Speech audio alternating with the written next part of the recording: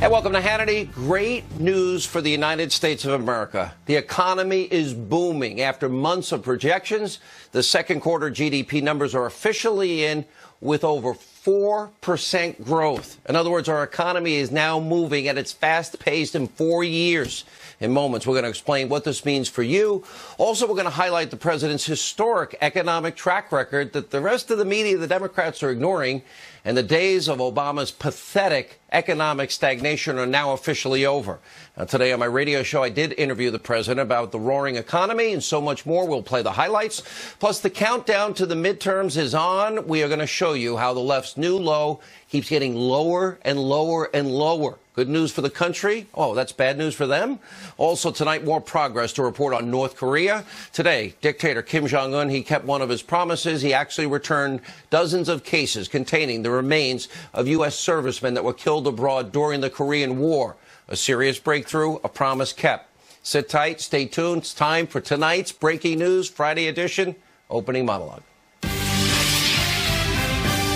All right, as a candidate and as president, Donald Trump long promised to spur the American economy and get growth rates back to 4%.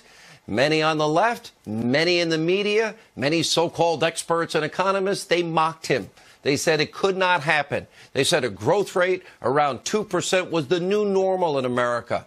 The haters, the left-wingers, the Democrats are all proven wrong. Today, the Commerce Department officially announced that the second quarter GDP grew at a whopping pace of 4.1%. That's more than double the average yearly growth under Obama. In fact, under President Obama, the yearly GDP growth never even made 3%. The first president in U.S. history not to have a year of 3% GDP growth.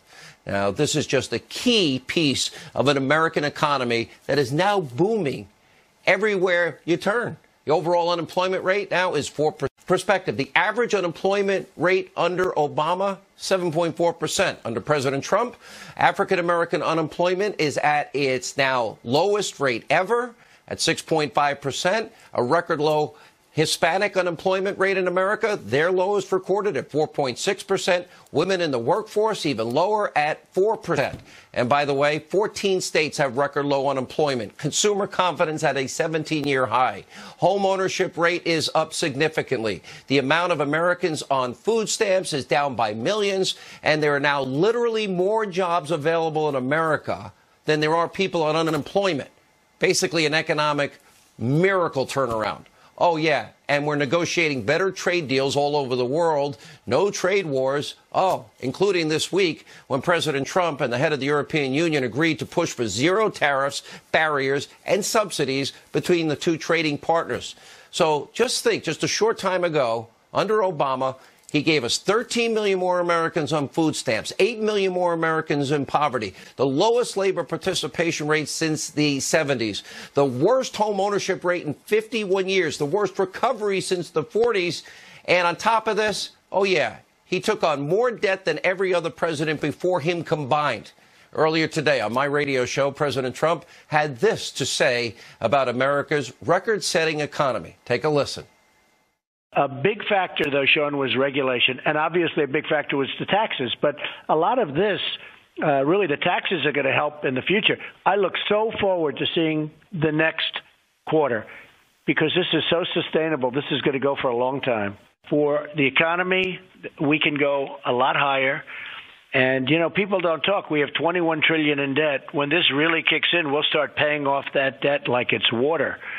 We will start paying that debt down. We're $21 trillion, a number that is, you know, unthinkable. But that will go down very quickly because the numbers with growth and the kind of growth that we've produced, the 4.1 can actually go higher. I look forward to seeing next quarter because I think that the 4.1 is just a stepping stone. But when we make good trade deals, Sean, it's going to have a huge impact on GDP growth. Mm-hmm. And the numbers will be so big that you'll actually start paying down debt in very large chunks. It'll go quickly. Oh, bad news for the media and Democrats. Oh, because they want their power back. And the more successful America is, the chances of them getting that power back, yeah, it gets reduced every day. Now, there's huge quarterly GDP growth. It is great news for every American. Not only does it prove that tax cuts have actually worked and always work, but it's also clear evidence that the president is keeping his promises, something that's rare in Washington, to you, the American people. It's important to keep in mind we are now approaching the most important midterm elections in our country's history, as far as I'm concerned. By the way, Steve Bannon will talk about it later. But without a doubt, Democrats, they'll be up to the same old predictable dirty tricks and tactics. To them, it doesn't matter what the economy is doing. Instead, they want you to believe that Republicans are monsters, that they're racist and sexist and misogynic and xenophobic and homophobic, Islamophobic, that they want dirty air and water, even though they drink it and breathe it, and they want to literally throw Granny over a cliff, and they want to kill children. Earlier today, I asked the president about that and so much more. Here's his answer. The Democrats want to raise everybody's taxes. They want to give back these massive tax cuts that we got and reforms that are so good for everybody, but the tax cuts. So they want to raise people's taxes. They want to open up borders. They want to get rid of ICE. I mean, the things they're doing are so destructive. We won't have a country. So they want their crumbs back. Well. Yeah, they want their crumbs back. They want open borders. They want Obamacare. Yeah. They want to impeach you, and they want to stop all investigations into deep corruption. All right, the president's right, and ahead of the midterms, it is very clear that the left, they really have no plan to improve the lives of, the forgotten men and women. We lived 8 years under economic failure and stagnation. What, you want to take it back? You want the crumbs back? Really? You want to impeach Trump? Is that what you want to do? You want to preserve the disaster of Obamacare, where every American didn't keep their doctor and didn't keep their plan, and they're not paying less? They want to eliminate ICE. They want open borders. They want to stop the investigations into what was the biggest abuse of power by the deep state in American history. So with 101 days to go, as these midterms get close, the left's rhetoric, their conduct is only going to get worse and worse and worse. And, of course, they're willing accomplices in the media that just echo each other. Now, President Trump's successful presidency is literally driving them insane. By the way, this week they were really in rare form. Total insanity. They wake up every day. How can I hate Trump today? Take a look. So I am calling on everyone right now who understands what's at stake, who understands who Kavanaugh is. In a moral moment, there is no bystanders. You are either complicit in the evil, you are either contributing to the wrong, or you are fighting against it. Jay-Z, prolific rapper, prolific philosopher, I'm taking a quote from him. You know, Putin has got Donald Trump big pimping Donald Trump right now. Was Donald Trump working with advanced knowledge to be part of an international conspiracy? No. He was furious because he found out Melania was watching CNN instead of Fox, which, when you think about it, is probably her way of cheating on him. And this week, in person, the harassment of Trump allies continued. First, it was, Secretary Nielsen. Then it was White House Press Secretary Sarah Sanders and Florida Attorney General Pam Bondi and Majority Leader Mitch McConnell and his wife, the Transportation Secretary. And now they're going after Sean Spicer because he has a book out that people want to buy. And on Wednesday, literally shouted down by one of these leftists at a book signing. Take a look. Hey, Sean, you're a real piece of garbage. And I hope you look around and you see all these empty seats and you realize even in New York City, people will not come and pay money to hear you speak. I've read the reviews. It's a garbage book. You're as stupid as you look. It's a garbage book and you're a garbage person. Sure. You lied as press secretary, now you're lying in your book. I've read the reviews. The Wall Street Journal called you a liar. I wish I was wrong in this prediction, but you can expect this kind of behavior, this kind of rhetoric from the left, and it's only going to get worse and worse as we get closer to the midterms in November. Why? Because they want their power back at all costs, and they think the louder they get, the more effective they'll be. And finally, tonight, we end with some positive developments out of the Korean Peninsula. Kim Jong-un, he did keep his commitment to President Trump in the U.S., and he did return the remains of U.S. servicemen killed decades ago in the Korean War. Listen to this. We did meet. We had a great meeting, a very, very great meeting. I mean, I think you could have lost 50 million people more. If you think that Seoul has 28 million people, it's right on the border. You know, people say hundreds of thousands, not hundreds. We're talking about 50, 60, 100 million people could have been wiped out and lost. We had a great meeting, historic, and among other things, where the remains are starting to come back. Missiles have been stopped. We don't have rockets and missiles shot over Japan. The hostages, we got them back. Even before I left, we got them back. Nuclear testing, no more. Rocket testing, no more. So many things have changed. And, you know, one thing, all of their propaganda material and the propaganda, which has been up for years, propaganda, the signs, the music, it's all stopped. It's all been taken down. So many positive things have happened. And, you know, we have time. There's no rush. I told my people, don't rush. We have sanctions on. We haven't taken any sanctions off. And we hope, I look forward to the time when we do take the sanctions off, because when that happens, a lot of good things will have happened on the other side. Oh, and he's not trying to bribe a dictator. This is more tangible progress out of the president's diplomatic efforts with little rocket man Kim Jong-un, and at the very least an important moment for all of those who did lose their loved ones in the Korean War. And tonight, the negotiations to denuclearize the Korean Peninsula continue, and we'll update you on everything that transpires. But in the meantime, no rockets have been fired since December over Japan. Is not a threat to the region. It looks like Fire and Fury and My Button's Bigger Than Yours, and ours actually works, is actually working. Oh, and we did get our hostages out, and there was the dismantling of one of the nuclear test sites. Here with reaction, the author of the #1 New York Times bestseller this week, Liars, Leakers, and Liberals. #1 on the New York Times bestseller list. You know her as Judge Jeanine Pirro, and the author of another New York Times bestseller, The Geraldo Show, Fox News correspondent at large, Geraldo Rivera. Congratulations to both of you. Judge Jeanine, good for you. We're proud of you, and so well-deserved. I know how hard you worked. Geraldo, your book has been out. Look at Geraldo, such a great... You know, Geraldo, that brings something to my mind. You've always said, and we disagree on immigration, and I don't want to hear it today about immigration, although you agree with the wall. You do agree. But you actually keep saying, and I love this about you, even though that we don't agree on everything. You keep saying, I want this president to succeed because I want my country to succeed. I don't feel that from the Democratic Party. They're not happy today about these GDP numbers.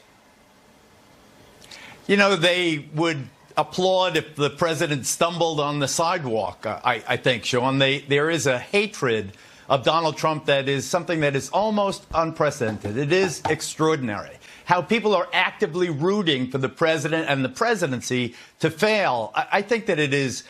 it's selfish, it's narcissistic, it's so pedestrian and partisan. It really is one reason politics has such a foul stench. But I think that the president could help himself more. You started the program with these great economic numbers. The thing about these economic numbers, a rising tide is lifting all ships. Americans are doing better than ever. Wages are going up. There are more jobs than people seeking jobs. But at its core, this is also a tremendous civil rights movement by President Trump. Bingo. He is doing more for the inner city. He's doing more for the inner city than all of the liberals and the wishy-washy and come on and socialism and all the rest of it. Black unemployment, historic lows. Hispanic unemployment at historic lows. Were I on the president's team, I would say this is what you focus on. Say this every day, every single day. We're not getting nuked from North Korea. And look what we're doing for the cities. Look what we're doing for the constituency that voted for my opponent. We are doing more than all of these liberal programs combined, John. You know, Geraldo's right on the money, but I've said, Judge, that if the president cured cancer at this point, seriously, I really believe it. If the president cured cancer and gave every American $30 million, the media and Democrats would still hate this guy. If he adopted their agenda, which failed, they would still hate him. Well, there's no question, Sean, that the hatred toward this president is unparalleled in American history. And there is not one metric that has suffered under this president. We are better off in every possible metric. I remember when President Obama said all manufacturing jobs, that's a thing of the past. We now have 400,000 new manufacturing jobs in this country. We now have unemployment, and I won't repeat all of the good things that have been said. But here's the truth. You know, Geraldo says that president should talk more about, you know, this civil rights issue of helping the people who have been forgotten. But the truth is, Geraldo, he can talk about it from the highest mountains and the press wouldn't report it. But the American people instinctively understood that this was a man, this Donald Trump, who had never run for any office in his life, instinctively understands the plight of the hardworking American man and woman. And so we gave him a chance to use his words. We had nothing to lose. He said, what do you have to lose? Every metric has improved. That's right. You know, and that's what Geraldo, the American people think. And, you know, every day he takes incoming. And every day I realize more than ever, this man is a force of nature. He can handle anything and keep fighting for us. You know, Geraldo, this is a really good point. Every election, it's the same thing from the Democrats. Racist, sexist, homophobic, xenophobic, Islamophobic, you know, throw granny over the cliff, scare Americans. You know, give me one idea that Democrats, besides impeachment, keeping Obamacare, open borders, and they want their crumbs back. One idea that they're offering the American people that they would deserve us to go back to what? To Obama's 13 million additions to food stamps and 8 million more in poverty? What are they offering? Well, Medicaid for everybody, which is a wonderful idea. Public we could pay education that for that too. At the college level for everybody, free college, you know, free housing, free daycare. The problem is, as the apparent nominee for the Democratic congressional seat in the Bronx and Queens, Ms. Ocasio-Cortez, her platform is wonderful. It spells out a utopian socialist universe. The reality, going back to what I said, is that capitalism is the best engine for lifting people out of poverty and into the middle classes and beyond. I think that you have to stress those things, but I also think that it is sophomoric of us to avoid the fact that a lot of the hatred directed at President Trump, some of it is self-inflicted, and I could talk about that if you want, but a lot of it also is the fear. You remember the huge demonstrations the day after the inauguration by women wearing pink hats everywhere. Their problem was the fear that the president would curtail the rights granted under Roe v. Wade. It is a sticky subject. Nobody likes to talk about it. We kind of roll our eyes. You don't want to hear the other side of it. One of the advantages I've had being at Fox, being with you, is I respect your point of view on that, but I can't say that that is generally held, and there's a fear that the president will stack the Supreme Court and do away with the women's right to choose. We become best friends, and we disagree. We'll go out and have a drink and a bite to eat and argue, but we're friends. Because I believe in the sincerity. I believe in your sincerity. Same with you. You want the country to be better. You're an honest person. Absolutely. And, Judge, that's missing everywhere. I am seeing such a level of dishonesty. Here's the thing. They're not going to focus on the so-called news channels about all this success, which is, as Geraldo is rightly saying, we're changing. The forgotten men and women that have been left behind are now getting more opportunity than they've ever had. And I'm the guy that started as the dishwasher. So I identify with that, with people that are struggling, because I've struggled for 20 years of my life, 25 years. Well, you know, and you know, when you talk about Geraldo, I was in that march in Washington, and thank goodness there were 2 Navy SEALs with me, retired, and at the very least I was protected. But the hate was palpable. And when I asked people in that parade or whatever, the march protest, what they were protesting, they just hated Donald Trump. Look, female unemployment, Sean, you talked about it at the beginning of the show. It's at 4%. And you look at Ivanka Trump. This is a woman who has spent her adult life trying to promote women as entrepreneurs. Look at how they treat her. Finish her. And look at how they treat Ivanka. And hashtag grab your wallet. And the granddaughter of the president, for crying out loud. All of them. Look, Here's the bottom line. America is better off. The left is trying to shut down the right. I've had my own experiences with it. They call us fascists, but the fascism is when there's only one way of thinking and everyone else has to be shut down. Last word, Geraldo. I think what happened to Ivanka and her decision to give up her businesses is absolutely shameful. She and her husband, Jared, have worked so hard for free for the country, and for people to attack their businesses by sabotage the way they have, I think is really, really regrettable. Some of these people working in Washington will pay more money, literally in lawyers, than they get paid. All right, don't forget, Judge Janine tomorrow night, 9 Eastern, and when we come back, former Trump White House strategist Steve Bannon, 101 days away from the election, Jim Jordan, and the rest of my exclusive interview with Roseanne Barr. We're on track to hit the highest annual average growth rate in over 13 years. And I will say this right now, and I'll say it strongly, as the trade deals come in one by one, we're going to go a lot higher than these numbers, and these are great numbers. Once again, we are the economic envy of the entire world. When I meet the leaders of countries, the first thing they say invariably is, Mr. President, so nice to meet you. Congratulations on your economy. Since I was elected, we've added 400,000 new manufacturing jobs. Remember, that was the obsolete deal. Obsolete. I used to say, why is it obsolete? We have to make things. Manufacturing jobs are among our best jobs, and we're just getting started. That was President Trump earlier today, literally going over what is now a remarkable economic story since he has now taken office. These unprecedented numbers are certainly sure to help Republicans. We are 101 days away from what I am calling the most important midterm elections in our lifetime. Now, earlier this week, Breitbart News, they came out with a very thorough report detailing seats that the GOP must maintain and hold to keep their majority. A lot at stake. Joining us now, former Trump White House chief strategist Steve Bannon. Here's the thing, Steve. You and I have discussed this privately. This is now Battlefield 2018 because they want to impeach the president. They want their crumbs back. They want to get rid of ICE, open borders. They want to keep Obamacare. And they want to cover up the corruption that we have been exposing at the highest levels of government to steal an election. A lot at stake. Sean, you said something that's the most important midterm. I would just like to rephrase that. And I think this is President Trump's first reelect. This is going to be an up or down vote. It's a referendum on the Trump presidency. They are very focused. The opposition is going to be very focused on trying to win the House of Representatives, try to win Congress in order to impeach President Trump and stop the entire project, right? Whether it's the economic growth, whether it's the new reorientation of the world's commercial system through trade deals, whether it's his America First national security. Whether it's southern border security, you pick it. They're going to try to unwind it. So this is really, I mean, the Democrats got one thing. They got a do-over. In this November, and it's 100 days in a wake-up.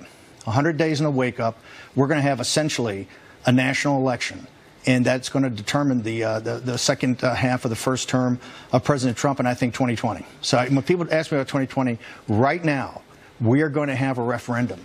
It's going to be, I think, very focused on President Trump's record. And I would tell everybody that the way to win this is exactly like we won in 2010, that great Tea Party sweep. You're going to have to go out door to door, ring doorbells, do voter registration drives, and get people out. I mean, President Trump has delivered on the action. Now it's time for the populist movement, the nationalist movement, the Republicans, limited government Republicans, everybody. Conservative movement, everybody that turned out in 2016, you have to do it all over again. Or the first action they are going to take under Nancy Pelosi or whoever the Democratic speaker is try to impeach President Trump. You know, I went through the numbers. Your old hometown, Breitbart. I think it was a great piece. Great piece. But it identifies only 100 seats are really up for grabs. The others are safe because of gerrymandering, et cetera. But so they're not in play. But you got 86 of those are Republican seats, and you're talking about the Republicans got to win 61 of the 86. So that's a lot. And historically, and I asked the president about this earlier today on my radio show, historically, seats are lost in the midterm election for the party in the White House. How do people save these 61 seats plus? Because I'd like to have a little comfort margin there. Here's what you have to do. We picked up 62 or 63 net seats in 2010. And it's not about money. It's about ideas, and it's about getting out and turning out folks. President Trump has delivered. He said he was going to take action. He took action. Was the destruction of ISIS. He took action. Look at these economic numbers today. They're just unbelievable. Look what he's doing on the trade deals. What he's doing is reorienting the world supply chain away from China. He is fully engaged in going back on China on the economic war they've had on us. President Trump has delivered on judges. Everything he said he was going to do, he's either done or in the process of doing. And it's incumbent upon everybody that supported him in 2016. This is going to be the old-fashioned way. Okay? This is not going to be about commercials. It's not how much money you raise. This is going to be very simple. It's going to be muscle. The opposition is very different than in 16. In 16, Hillary Clinton's arrogance, their cockiness, you know, they really missed what we were doing in the upper Midwest, okay, to really break that blue wall. This time, the Time's Up movement and the resistance are very focused, and they're going door to door. It is incumbent upon everybody that supports President Trump to understand this is going to have to be the old-fashioned way. You're going to have to go door to door. You're going to have pamphlets, get voter registration, knock on doors, and get your neighbors to come out. This is all about turnout on November 6th. So we're calling this Bannon Battlefield 2018. And tonight you're giving us like a general's overview as we now get to the 100-day countdown in this.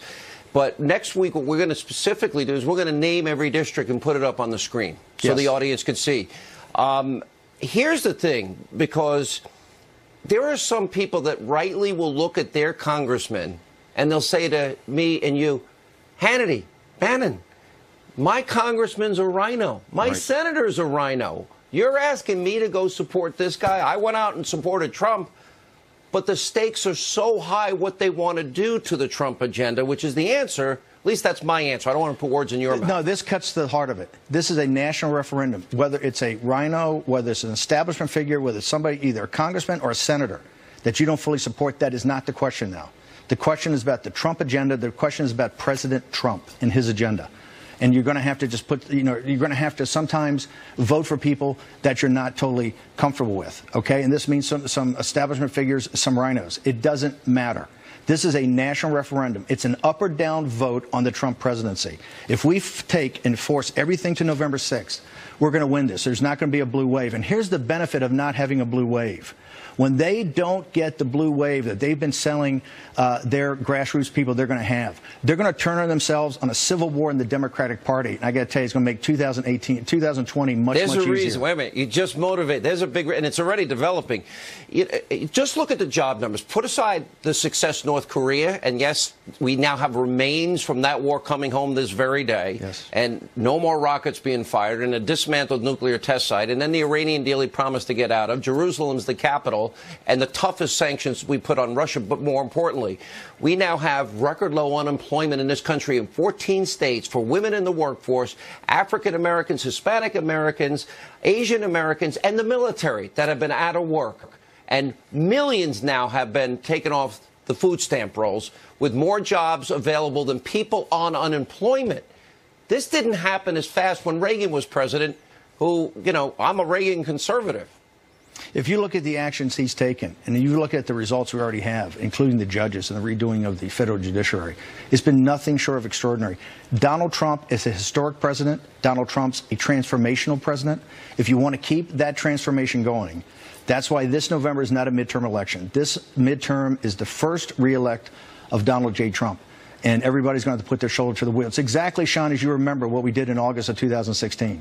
We brought the Republican establishment together, the Trump movement together, grassroots conservatives together. We put our heads down, and against tremendous opposition of the media, the opposition party media, and all the money the Clintons raised. It didn't make a difference. We won, and we won big in a historic landslide. That can happen again, and it will happen again if people start to focus on what November 6th is, which is a national referendum on the presidency of Donald Trump. All right, let me tell everybody, so we're going to bring you on as often as you can. I know you travel a lot, pretty much once a week from now to Election 8. And so everybody knows Steve does not like doing TV.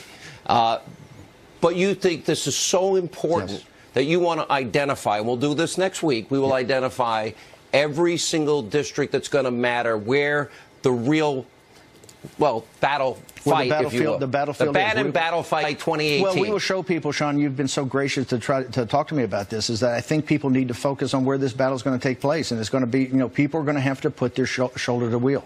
It's game on.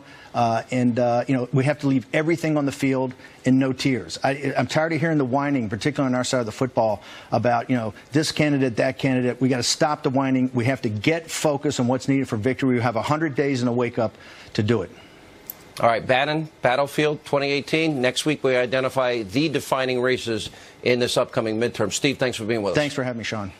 All right, when we come back, he wants to be the next Speaker of the House. Ohio Congressman Jim Jordan, why he's running for Speaker, and later, more of my one-on-one with Roseanne Barr. A lot of people talking about. Straight ahead.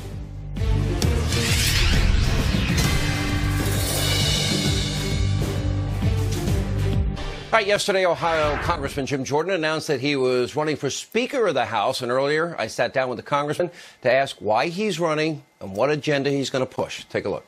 Joining us now, Ohio Congressman Jim Jordan, who has announced he is running to be the next Speaker of the House. How are you, sir? Welcome. Rare in-studio appearance. Thank you for having me. We're 101 days now outside of the midterm elections. I'm calling it the most important midterm in our lifetime. Right. They want to impeach the president. If they win, we got to win. Explain. Yeah. Well, if the Democrats get in office, they will go after President Trump because they went so far left with this socialist, progressive Democrat, agenda they have. So this is why it's so critical. And here's what's at stake. Think about the last year and a half. Regulations reduced, taxes have been lowered, unemployment at its lowest in 20 years, economy is just humming along. Gorsuch is on the court, Kavanaugh's on deck, the embassy's back in Jerusalem. We're out of the crazy Iran deal, and the hostages have come home from North Korea. And I'm forgetting a few things. By anyone's definition, that is an amazing year and a half. But what's amazing about that list as well is Congress only helped with a little bit of that, the regulation and the taxes. Congress has got to do a better job, and that's why I want to be the next Speaker of the House. We got to focus on doing what we told the American people we were going to do, delivering on health care, delivering on the border security, on immigration, and all those other issues. How did it happen in the middle of the health care debate? We discovered that there were about 100 House Republicans and certainly 7 Senate Republicans that had voted to repeal Obamacare in 2015. Same bill. Same bill, and then they changed when it mattered. Six Republican senators voted against the exact same legislation they'd supported before. After telling the Americans, after getting elected in 10, after getting elected, taking the Senate in 14, after winning the White House in 16 on that issue, and then not to deliver on that. We haven't delivered on health care reform, repealing Obamacare, haven't delivered on welfare reform, work requirements for able-bodied people, haven't delivered on immigration policy and border security wall, and certainly haven't delivered on holding and controlling spending. That's what we got to do, because that's what we told the American people we were going to do if they gave us the privilege to serve. Okay, but the president on his own, as you pointed out, has accomplished a lot. He's doing it. And why is there this reluctance among some Republicans? Is it the president is not the conventional establishment figure? He's iconoclastic. He's bold. He tweets. He says, calls it out fake news. What is it that some Republicans don't like? It's the town. It's Washington. The swamp is the swamp. They don't like someone like Donald Trump coming in there and changing the swamp and changing the way that town works. There's just this reluctance to ever change, even though the American people said in 2010, we're going to put you in charge of Congress to go change things. Even though in 2014, they gave us the Senate to say, go change things. And even though in 2016, they gave us the White House to go change things, there's still this reluctance. And the president feels it every stinking day because he is bound and determined to do what he told the American people he was going to do, what he ran on, the mandate we got from that election, and the House needs to do the same. We've done some good things, but not near enough. The reform that we need to do, like the president's doing, and by the way, in fairness to Paul Ryan, the House has been better than the Senate. It sure has. A lot better. But let's go through this. So we have 14 states record low unemployment. Record low unemployment for African Americans, Hispanic Americans, and women in the workplace. And then take it from there. I mean, we've had nothing but huge, massive great economic news, one after the other. You mentioned the foreign policy successes. And I'm thinking there's a track record to run on. Of course. Let's go campaign on it. And let's also tell the American people, you put us back in power in the House of Representatives, we will do what we said. We will help President Trump accomplish what you told us you wanted to accomplish in 2016, what we all ran on. How are you, if you become the Speaker, and look, I will support you for Speaker, because I think the Freedom Caucus has been the most committed to fighting to keep their promises. and literally the single biggest group fighting to defend the things that are conservative in the country and have helped the president the most. Yeah, we talk about, when we formed our group 3 years ago, we talk about the countless number of Americans who feel like Washington has forgotten them and left them behind. We want to go fight for those people, do the things we told them we were going to do. I say this all the time, and I say it because I believe it. We make the job of being a member of Congress way too complicated. It's pretty simple. What'd you tell the people you're going to do when they gave you the chance to go serve them, their family, their business? What'd you tell them you're going to do? Go do that and be willing to stand up and have the debate. All too often, we forfeit even before the debate even happens, before the referee even blows the whistle. We just say we're going to forfeit the match. We're going to forfeit the game. Let's play the game. Let's wrestle the match. Let's make it happen doing what we told them we were going to do. How will you be different? That's simple. Here's a great example. The omnibus spending bill. We were so poised to win that debate and hold spending down, non-defense spending, do what needs to be done for our troops, but hold it down on everything else, because Chuck Schumer had shut down remember he shut the government down on Friday? And over the weekend, the American people said, you're crazy. And so on Monday, he says, Shazam, I'm going to open the government back up, because he was losing in the public relations world. So he opens the government back up. A few weeks later, we had a chance on that big spending bill to treat our troops the way they deserve to be treated for defending our country and hold the line on everything else. And what did we do? What the swamp always does. We said, nope, we won't even have the debate, even though we got a guy in the White House who was great at debating, great at taking the message to the American people. Even though we had all that, we said, let's just do what we always do. Let's spend more money on everything, and the deficit goes up, the debt goes up, and the band plays on, and the same old swamp. And the president's literally squeezed, because if he wants the money for defense, because we literally because we sent him a bad bill. All right, Jim Jordan, good luck. We're going to watch this very closely. Do we know when Ryan's leaving? We do not. He said he's going to stay, so I take him at his word. All right. Thanks for being with us. You bet. Thank you. And when we come back, more of my exclusive interview with Roseanne Barr as Hannity continues.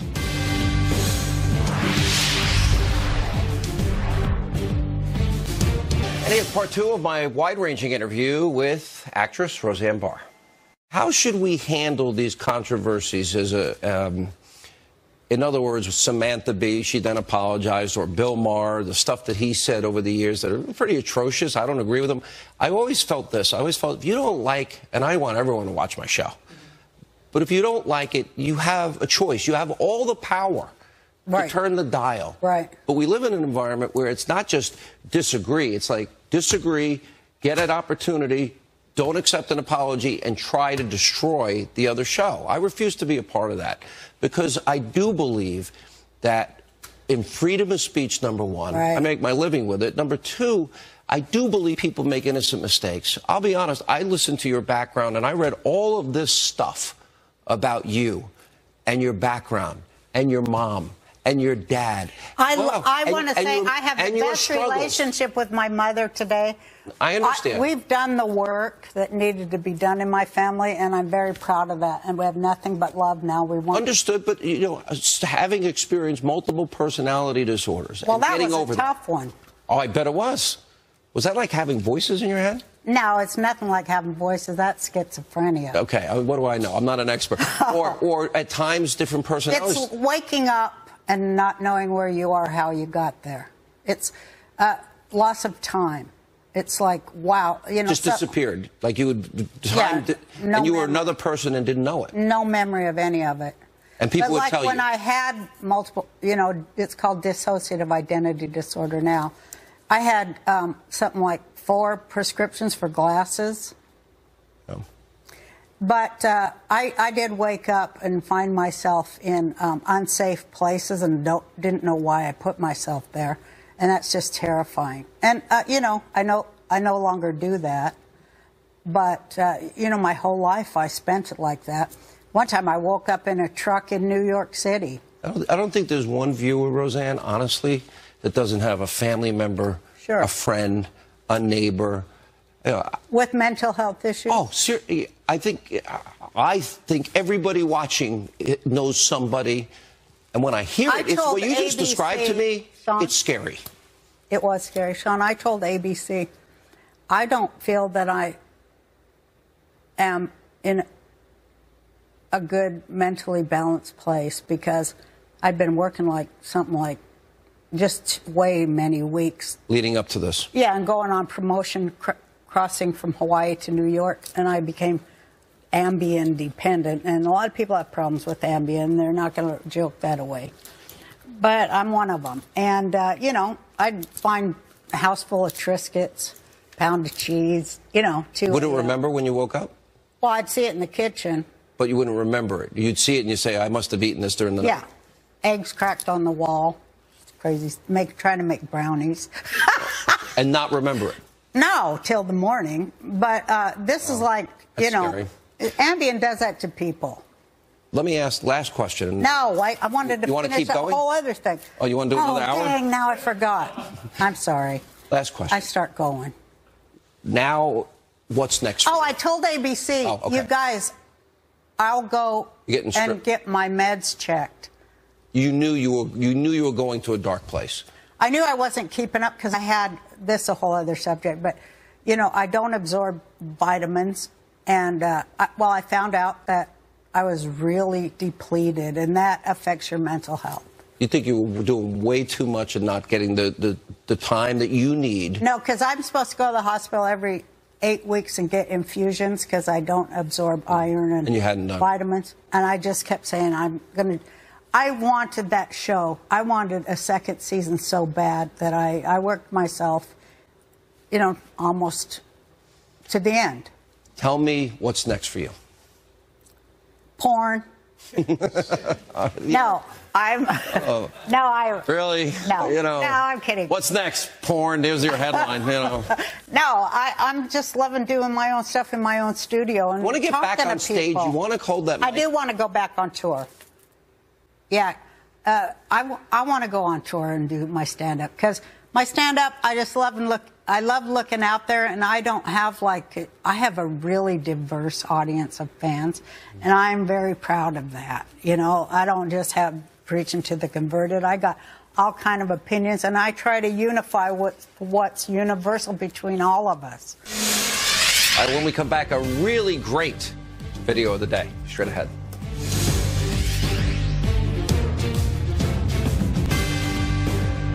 All right, tonight's video of the day is a sneak peek of TMZ's Harvey Levin's interview with Jeopardy's Alex Trebek on this weekend's episode of Objectified.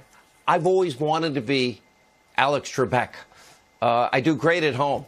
Anyway, take a look. I just absolutely love your show. And one of the things that I always think about when I watch it is I watch you read the answers, and some of them are complicated. Do you rehearse these? If there are words that are going to be difficult to say properly, I make diacritical marks so that the people at home think, oh gosh, Trebek is so bright. All right, Harvey and Alex on Objectified. It's a great show if you haven't seen it yet. 8 p.m. Eastern, right here on the Fox News Channel. This show will always be fair and balanced. We are not the Destroy Trump media. Thank you so much for being with us. Have a great summer weekend. A lot to get to Monday when we get back here. We'll see you then.